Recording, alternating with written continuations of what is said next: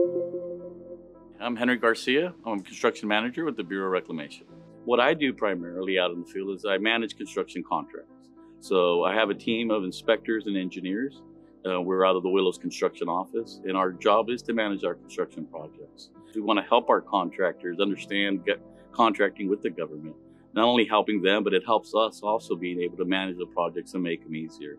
Some of the challenges just to get some of these projects out to construction, whether it's environmental permitting, some of the politics that go behind that, getting the funding for these projects, that's a challenge. So that's what makes it unique. We have an opportunity here to work with our engineers, to work with our planners, and really see a project in its entirety from cradle to grave, not just construction. And so that's been really unique. So I'm on my 25th year, going on 26, and I started off as a student assistant. I remember at the time I was going to Chico State and I was just trying to look for an internship job. And I got a random call one day and they were looking for a student that maybe understood a little bit of AutoCAD. So that gave me the opportunity to come on, and I started working one day a week as a student intern for Bureau of Reclamation. So one of the first projects that I got to go work on was Bradbury Dam.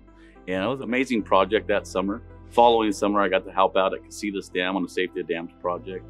And that's really when I started to see what reclamation was about and what reclamation did.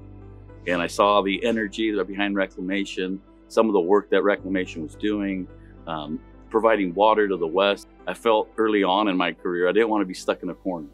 And I didn't see that with reclamation. I just saw these opportunities to step up to the event, step up to the projects, and actually have an opportunity to lead.